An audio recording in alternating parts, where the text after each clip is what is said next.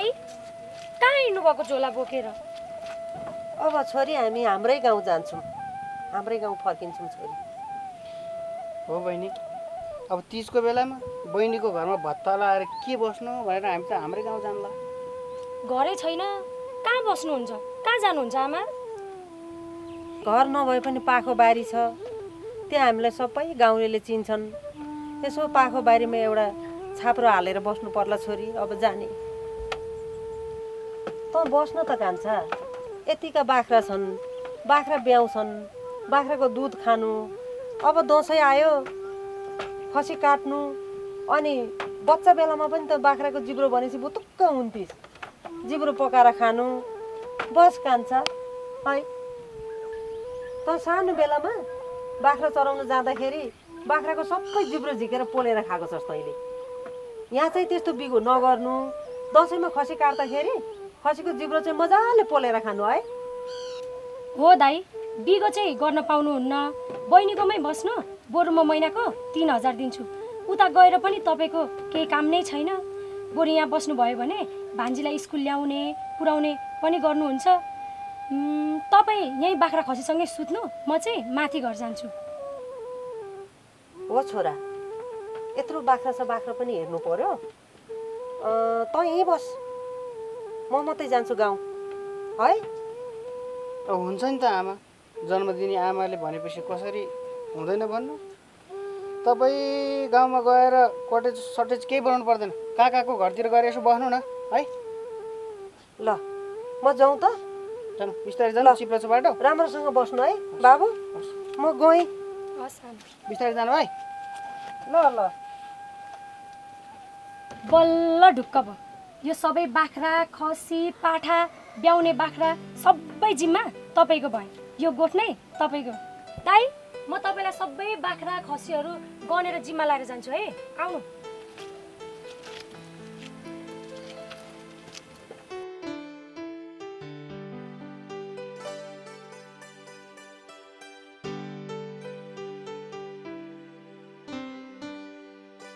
एक दुई तिन चार पाँच छ सात आठ नौ 10 11 12 13 बाख्रा पालेको छ। कति चाहिँ धेरै पालेको छ हेर्नु नि यसको।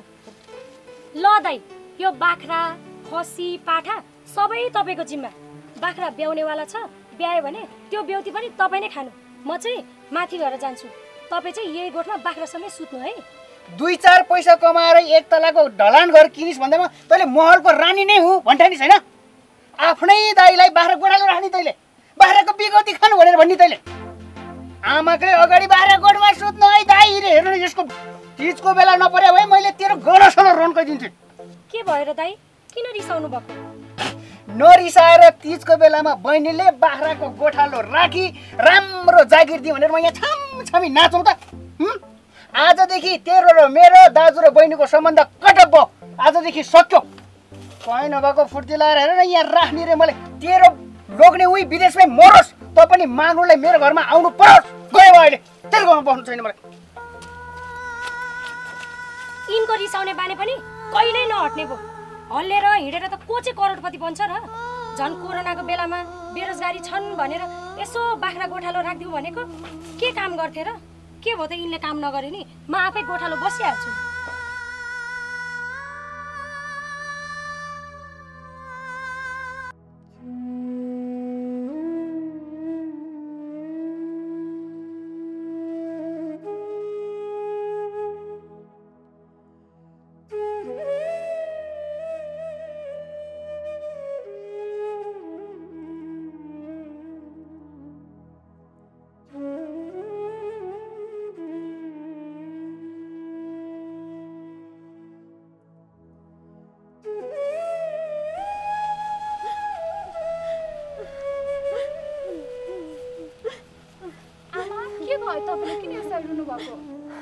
छोराले साह्रै दुःख दियो नानी। यहाँ बुहारी बिहा गरेर केही काम खोजेर घर भनेको, विदेश जान्छु भनेर घरै डुबाइदियो नानी। साह्रै दुःख पाइयो।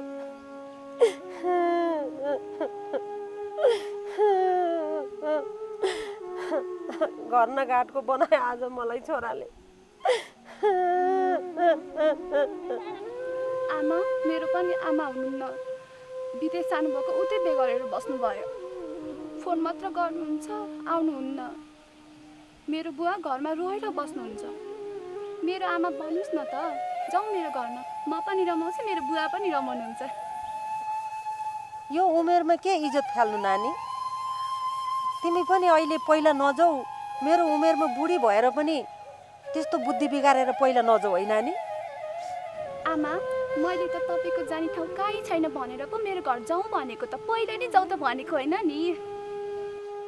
ए नानी, घर नभए पनि गाउँमा अलिअलि खेतबारी छ, त्यतै झुप्रो बारेर बस्नु पर्ला।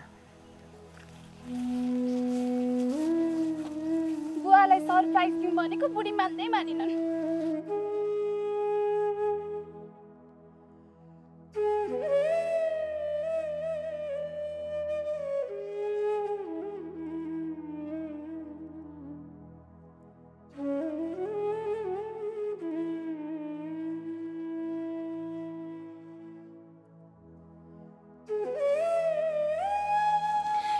मेरी आमा, म पनि आफ्नै गाउँमा जान्छु नि, यहाँ बहिनीका भतुवा लाएर बस्दिनँ क्या। कहाँबाट मलाई यो विदेश जाने भूत चढेर घर घरडी लिलाम भयो आमा। जे पनि बाँकी त छ नि, त्यहाँ टारी खेत छ, हाम्रो बारी छ, त्यहीँ खनी खोसरी गर्छु, त्यहीँ पसिना बगाउँछु, म त्यहीँ सुन फलाउँछु क्या आमा। हुन नभन्नु न तपाईँ। बहिनीको बाख्रा कसले हेर्छ? त्यतिका बाख्रा छन्, दसैँसम्म बाख्रा हेरेर बसेको भए भइहाल्थ्यो नि।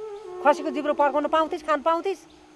ये मेरी आमा, पहिलो नम्बरमा त बहिनीको घरमा भतुवा बस्नु नै एकदमै गलत कुरा हो नि। त्यही माथि बाख्रा गोठालो, बाख्रासँगै सुत्नु पनि म त्यस्तो ठाउँमा बस्दिनँ कि आमा। म त्यस्तो गर्नु पऱ्यो भने त बरु आत्महत्या गरेर मरिदिन्छु। म यहाँबाट हामफालिदिउँ। मर्ने कुरा नगर, लाच्छी। कायरले मात्रै जीवन समाप्त बनाउँछ। त मेरो छोरो हो, हिम्मत नहार, तेरो आमा जिउँदै छु। छोरा, त बाख्रा गोठालो भएको हेर्ने मन कहाँ छ र मलाई। हुन त हिजोका बाख्रा गोठालाहरू, भरियाहरू, ज्यानमाराहरू आज कहाँ पुगिसकेका छन्। तैँले चेतलास कि भनेर बाख्रा गोठालो बस भनेको छोरा। ये मेरी आमा, तीजको बेलामा दिदीबहिनीको घरमा कतिखेर भात पाक्छ भनेर ढुकेर बस्दै मेरो चेत खुलिसक्यो क्या। ल, आफ्नै गाउँमा जाउँ, सके एउटा टहरो बनाउँला, नसके पहरोमा ओत लागौँला।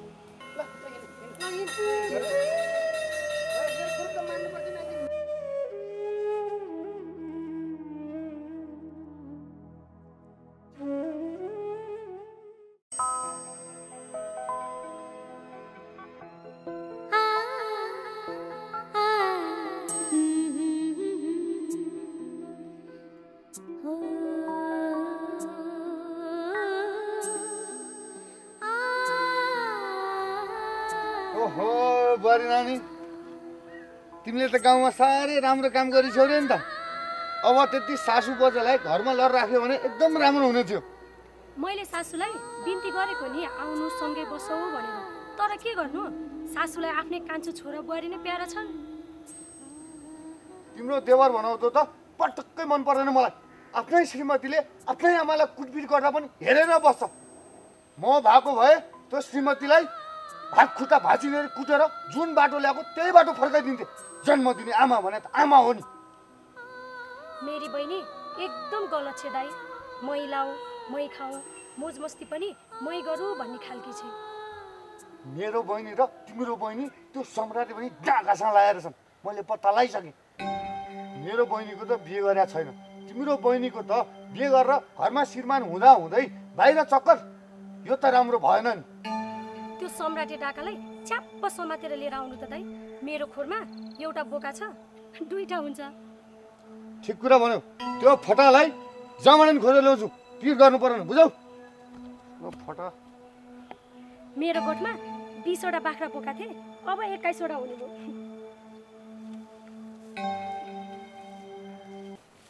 ओए, त्यो कान्छी भाउजूसँग किन लाग्यो त? को कान्छी भाउजू? फेरि कहाँको कान्छी भाउजू? त्यही गौथली भाउजू के? को गौथली भाउजू? मैले चिनेकै छैन। साले, तैँले त्यो गौथली भाउजूसँग अङ्गालो मारेर चुप्प खाएको फोटो छ मसँग। त्यस्ता फोटो भिडियोको पछि नलाग न खुसबु। मेरो फोटो माइकल ज्याक्सनसँग देख्यो भने म त्यसको साथी हुन्छु र? होइन तैँले त्यो गौथली भाउजूसँग अङ्गालो चाहिँ किन मारेको? कसले अङ्गालो हाल्यो? त्यसको बुढा सोझो छ भनेर होला नि तैँले फाइदा उठाएको। जसले अर्काको बुढीसँग फाइदा उठाउँछ त्यसलाई दैवले उठाउँछ। होइन यस्तो कुरा बुझ्ने मान्छे त्यो गौथली भाउजूसँग चाहिँ किन लागेको नि? तिमीलाई तडपाउनको लागि लागेको जस्तै गरेको, तर लागेको होइन। अब लागे जस्तो मात्र गर्यो कि मेरो हातबाट मर्यो। सरी खुसबु, अबदेखि यस्तो गल्ती कदापि हुँदैन।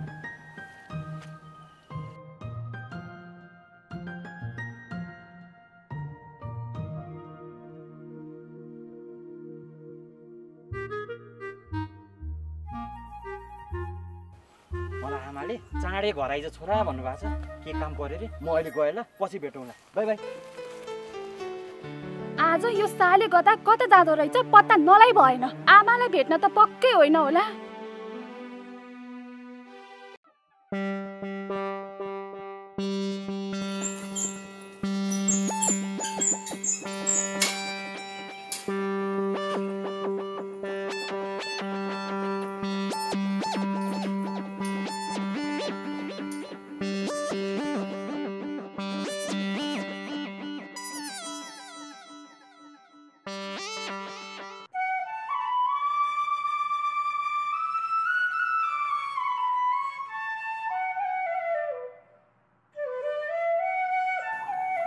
कता पुगेर आइस न कर्मौली गाउँ गाउँ घुमेर आइस क्या हो? ल बहिनी घर गएर मेकअप सेकअप गरेर रेडी भएर आइहाल त जाऊ। किन र दाइ मलाई तिजमा सपिङ गरिदिनु भयो कि क्या हो? मलाई साडी किनिदिने हो। साडी साडी होइन क्या, दौरा सुरुवाल किनिदिने हो। दौरा सुरुवाल त हजुरलाई पो हो, मलाई चाहिँ के नि? तिम्रो बिहे गर्न केटा हेर्न जाने हो। ल चिटिक्क पर आऊ त। दाइ पनि लाज पर्दो कुरा गर्नुहुन्छ। केटाले पो मलाई हेर्न आउने हो त? हाम्रो चलन त्यस्तो होइन र दाइ। हाम्रो चलन अनुसारको लुगा लाउनु पर्दैन तिमीले। केटाहरू तिमीलाई हेर्न आए पनि हामी केटा हेर्न गए पनि आखिर कुरा उही बिहेको हो, एउटै होइन र? तिमीहरू म केटाको घरमा केटा हेर्न जाने, बिहेको कुरा गर्ने। ल बहिनी तिम्रो कोही बोयफ्रेन्ड छ भने भन त, नत्र त्यही बोयफ्रेन्डकै घरमै जाउँ। छैन दाइ, मेरो कोही पनि छैन बोयफ्रेन्ड। ल तिमी घर गएर तयार भएर आऊ। गोटा चारेक केटाहरू विदेशबाट आएको यसो पत्ता लगाएको छु। अब उतै चित्त बुझेमा टिका टाला गरेर तिमीलाई उही छोडेर आउनु पनि सक्छु। दाइ मलाई अहिले बिहे गर्न मनै छैन। अब 5 वर्षपछि गर्छु नि है। यो त भरे भोलिमै पहिला जान्छ रहेछ। त्यो सम्राटे गधालाई बाख्रा खोरा नलर नछुरी छोडिन। अब भएन, यसले अति गर।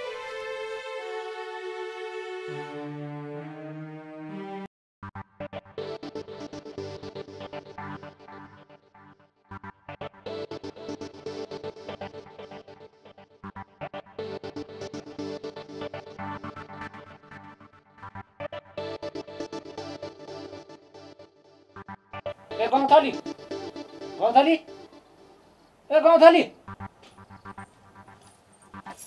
के भयो फेरि लिख्या सन्तानलाई ओक्रै फुट्ने गरी कराएर मरेछ।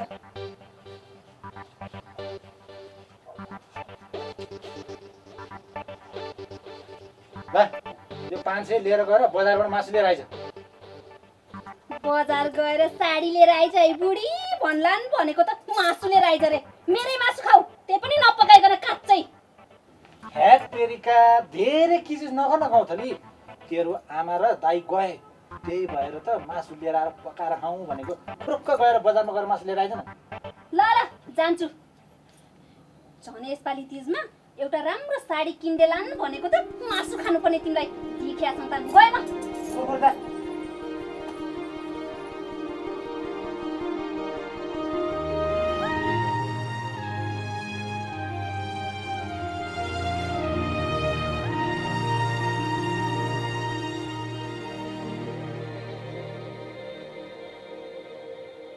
हेलो भाउजू, यहाँ आमाले तपाईँलाई यहाँ बोलाउनु भएको छ।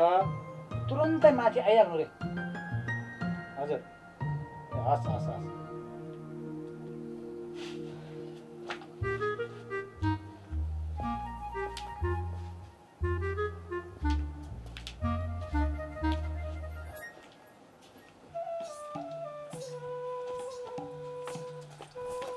गौथली कहाँ जान लाग्यो? यसपालिको तिजमा खतरा बनाएर साडी किन्दिन्छु ल तिमीलाई। साँच्ची हो? थाहा छ तिमीले साह्रै मिठो कुरा सुनायो। खासमा मैले तिमी जस्तै श्रीमान खोजेको हो के। त्यो घरको लिखे त कामै छैन अनि साडी चाहिँ कहिले किन्ने? यसपालिको तिजमा मेरो नाम व्रत बस्नुपर्छ है गौथली। हुन्छ अनि साडी पनि भोलि नै किनिदिनुपर्छ है, त्यही पनि 25,000 को। अनि मैले साडी किनिदियो भने तिम्रो बुढा सासूले यो साडी कहाँबाट लिएर आइस् भन्यो भने के भन्छौ नि? पसलबाट उधारो लिएर आएको, पछि पैसा तिर्नुपर्छ भनिदिन्छु नि। हुन त हो तिम्रो बुढाको औकातै छैन साडी किन्नलाई, त्यस्ताले के किन्छ? गोजीमा 1 रुपैयाँ हुँदैन।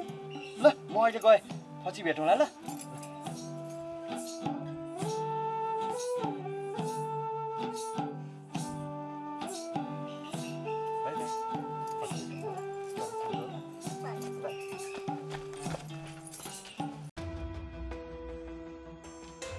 होइन मैले भाउजूलाई जब एउटा साडी किन्न नसक्ने हो र। अब भाउजू आएपछि भाउजूलाई एउटा साडी किनेर फकाउनु पर्ला। बाबु खै त सासु आमा मलाई किन बोलाउनु? ए आमा भित्र हुनुहुन्छ, आउनुहोस्।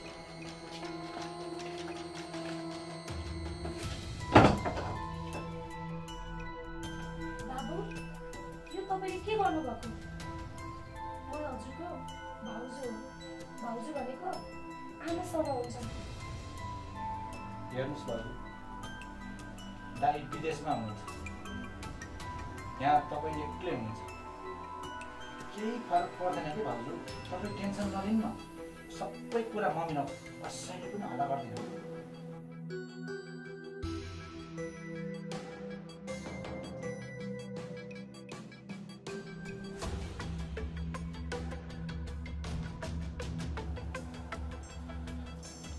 मेरो बुढा विदेश छ भनेर कहिले मलाई हेपेको? तेरो म भाउजू भाउजू आमा सर हुन्छन्। गाउँले सारा बोलाएर कालो मुसो लगाएर गाउँ निकाला गरिदियो कि पुलिस बोलाइदियो? कसैले केही भन्दैन क्या भाउजू। गाउँले सारा राखु।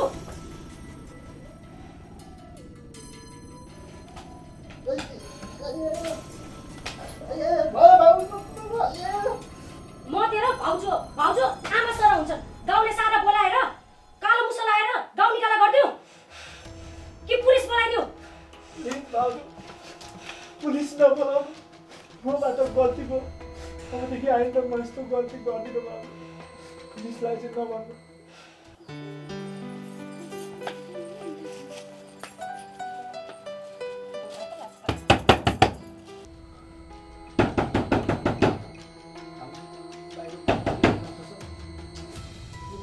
कसैलाई पनि नभन्नुहोस् है प्लिज भाउजू। तपाईँ बाहिरबाट सुट्ट भाग्नुहोस् है प्लिज।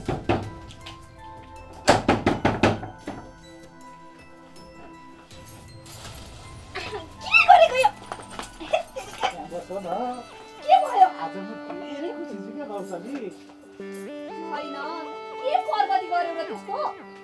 आफूले आउनु त, अब बुढाबुढी मिलेर चट्ट मासुभात खानुपर्छ रहेछ त। हिँड न।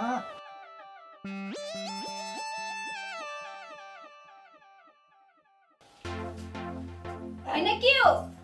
ओछ्यान त सबै मैदानै बनाएको त। केटी सेटी ल्याएको थियो कि क्या हो? हेत तेरिका, कहाँ केटी ल्याउनु? मेरो विश्वास लाग्दैन तिमीलाई? कालो बिरालो हालेर ढाडे यत्रो यहाँ सुतेर गयो, मान्दै नमानेर ओछ्यान पनि सबै रगड्यो। बल्ल बल्ल बल्ल बल्ल हटे। मलाई त बिरालोदेखि साह्रै डर लाग्छ। बिरालोले त घाँटीमै समात्छ। है धन्न लहटेछौ है। कहाँ मलाई नि डर लाग्यो त। बल्ल बल्ल बल्ल हटे। ल यो मासु चाहिँ बनाइहाल त। ल ल मलाई एकदम भोक लाग्छ। अब बुढाबुढी चट्ट खानुपर्छ। पिरो अलिक कम हाल है।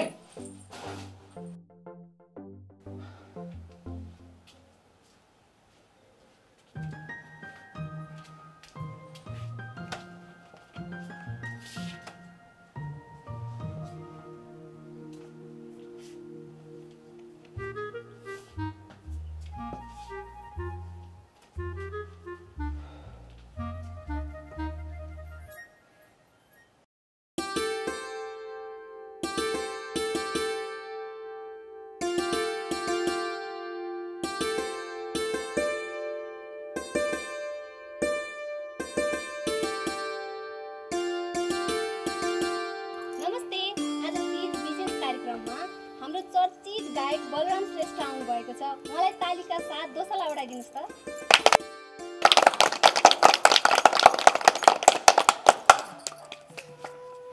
नमस्ते सबैजनालाई नमस्ते हाम्रो यो गाउँमा एउटा मात्रै मादलको व्यवस्था छ यसैमा गाइदिनु होला है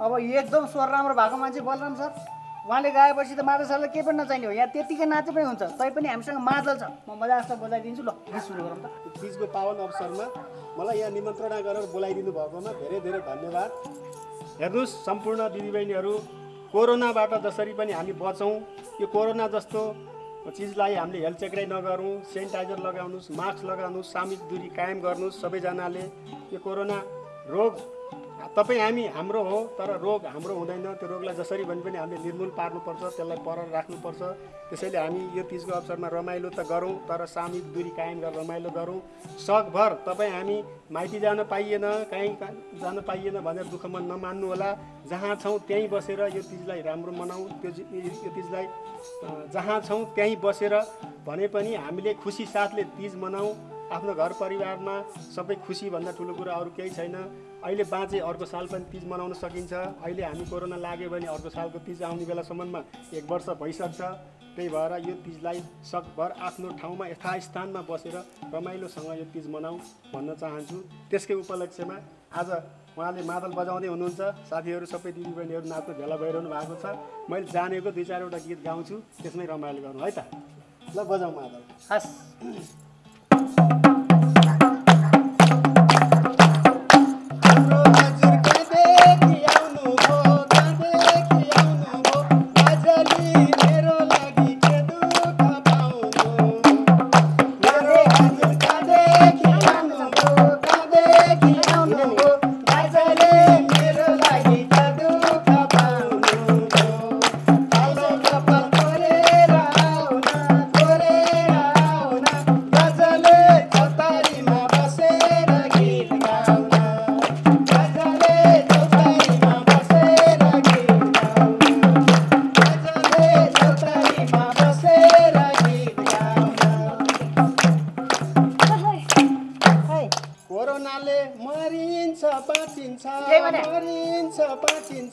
गाजले अहिले सालमा जाने नाचिन्छ कोरोनाले मरिन्छ बाँचिन्छ मरिन्छ बाँचिन्छ गाजले नाचिन्छ मरिन्छ बाँचिन्छ मरिन्छ बाँचिन्छ गाजले यो सालमा कम्मरै नाचिन्छ कालो कपाल कोरेर आउन गाजले चौतारीमा बसेर गीत गाउन गाजले चौतारीमा बसेर गीत गाउन गाजले चौतारीमा बसेर गीत गाउन यो तिजको सन्देश दिनलाई गाजले आगो माता दिदीलाई लिनलाई यो तिजको सन्देश दिनलाई गाजले आगो माता दिदीलाई लिनलाई कालो कपाल कोरेर आउन गाजले चौतारीमा बसेर गीत गाउन गाजले चौतारीमा बसेर गीत गाउन गाजले चौतारीमा बसेर गीत गाउन दसैँ तिहार तिजको चेलीलाई गाजले गर्छु सम्मान दसैँ तिहार तिजको चेलीलाई गाजले गर्छु सम्मान म बाँचुन् चेलीलाई कालो कपाल कोरेर आउन गाजले चौतारीमा बसेर गीत गाउन गाजले चौतारीमा बसेर गीत गाउन गाजले चौतारीमा बसेर गीत गाउन गाजले चौतारीमा बसेर गीत गाउन शाबास शाबास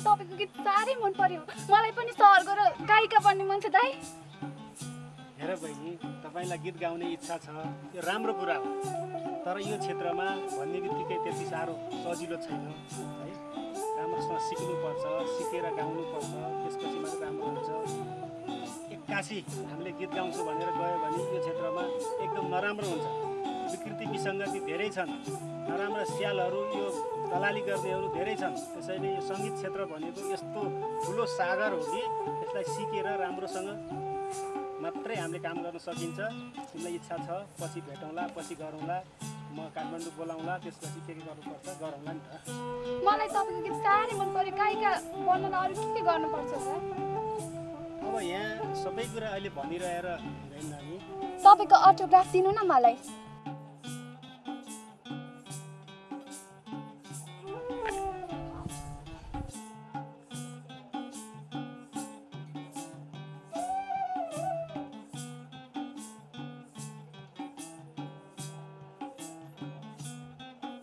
धन्यवाद नमस्कार नमस्ते बाई बाई